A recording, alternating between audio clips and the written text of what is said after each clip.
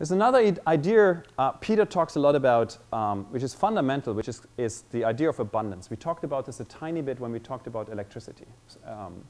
So we're going from something which is a scarce resource to something which is abundantly available.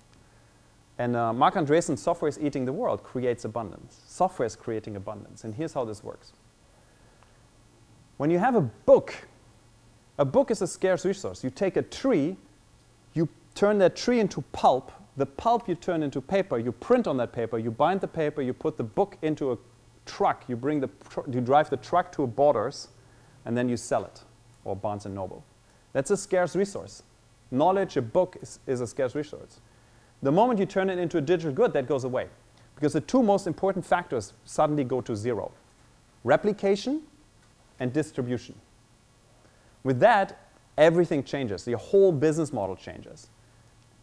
We have seen this with music. The moment we had Napster, suddenly music became a whole different thing. Like today, I have 140 million songs for $9.99 in my pocket. Knowledge, when Jimmy Wales started Wikipedia, suddenly like the world's information became free to me. What's important to understand is duplication goes to zero and distribution goes to zero, creates new business models. This is a really big opportunity for you guys.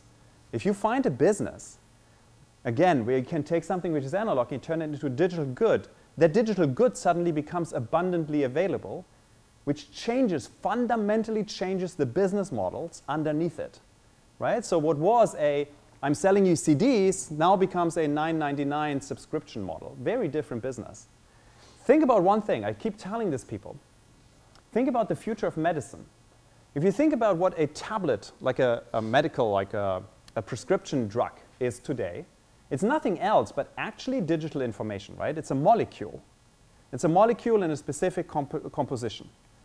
Now, what if you have the ability to actually print that molecule, either like at your local pharmacy or even at home?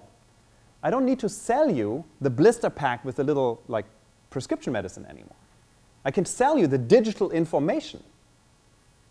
If I'm Bayer or I'm Pfizer, I can actually sell you a subscription model to all the prescription drugs you need for $9.99 a month.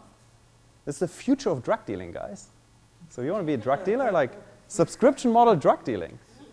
No, in all honesty, like think about like what this means for the healthcare system, right? So really fascinating. Who is familiar with this? Geoffrey Moore wrote a book called Crossing the Chasm. Came out 25 years ago. It's really funny. It's like I grew up on this shit. Like now everybody seems to have forgotten it. It's a really important insight. So I want to teach you this. So Geoffrey Moore's insight was this. As a product matures, it hits different markets, and the markets have different sizes. So it starts out with, like, in the early days, it's the innovators. It's like you and I. Like, we built the thing. Then you come to the early adopters. This is all our friends. They're the crazy ones. They're like using the product. They're OK if the product is still a little buggy.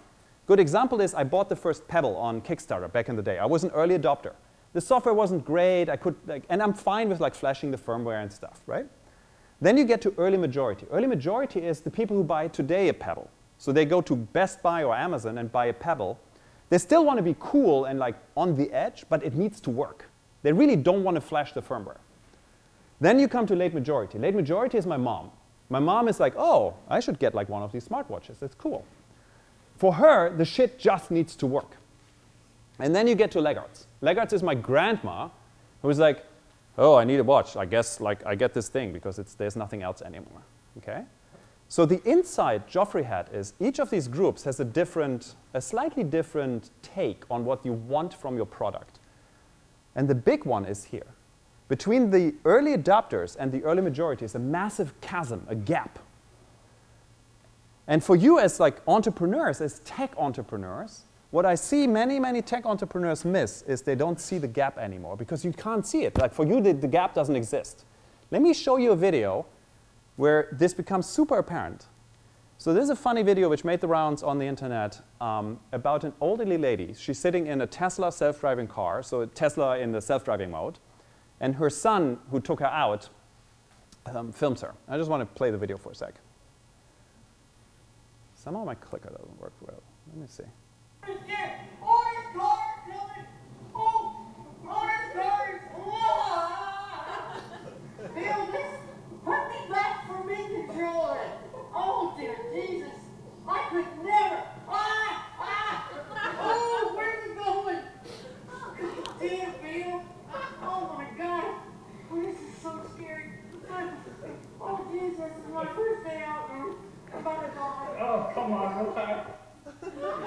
Okay. So first of all, it's pretty cruel to put your mom, literally your mom, into a situation where your mom is like, I'm gonna die, right? I think it's super cruel to film her and then put it on the internet. But here's the thing. Do you see the chasm? This is a really interesting thing. So I keep telling these people, I fundamentally believe if we're not crossing that chasm, self-driving cars will for a long time not become standard fare. Because if the woman is freaking out, she will not drive that fucking car, right? I was at Google when we released Chauffeur, the self-driving car. And I freaked out somewhat in the car. And I'm an early adopter. And I tell you why. This is the chasm.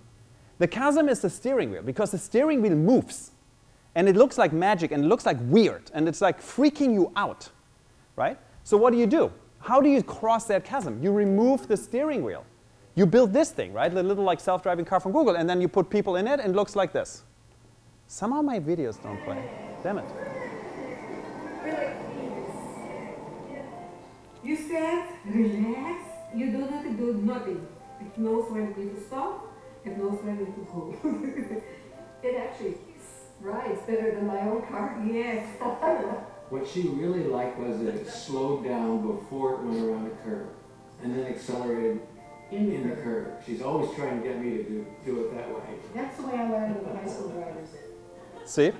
That's how you cross the chasm. You have to think about this. So for you as an entrepreneur, building a tech product, if you want to get out of early adopters, if you really want to make a big mainstream product, you need to cross this chasm. Let me show you one more example. This is one of my companies. They come out of, he teaches at Singularity University. This guy called Mark Post. He is the first person to grow meat in a petri dish. So this is a hamburger patty, which he grew by taking a biopsy of a cow, so a tiny little amount of like cow cells, and then coaxing those cells into replicating themselves. The first time he did this is about 4 years ago now. That hamburger patty, the single patty, cost $350,000.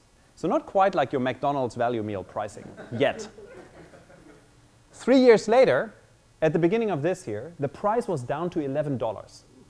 We are rapidly moving to a world where we will not slaughter cows anymore because we can produce better meat in petri dishes. But here's the problem. Every time I show this someone, I can guarantee you that the audience is always half divided. There's one half, like the crazies like me, are like, oh yeah, hell yeah, this is great. And then you've got the others who are like, I would never eat anything which doesn't have a face, okay? Which is fine, I get it. So how do you overcome this chasm? I tell you how you overcome it. Another company out of my portfolio, they're doing something very similar. They're called Modern Meadow, coming out of Brooklyn, New York. They're going for something, their first like food product is something called a steak chip. It looks like a potato chip. It's made out of basically steak fiber. Steak chips are great because there's nothing you can compare it to. Like they give this to people and they're like eating it and they're like, oh, this is great. Because there is no such thing as a steak chip in the frickin' world, right? You're like, oh, this is cool. This is like, I eat it, right? So you need to think about this when you're building a product, like where are the chasms in your product and how do you overcome them?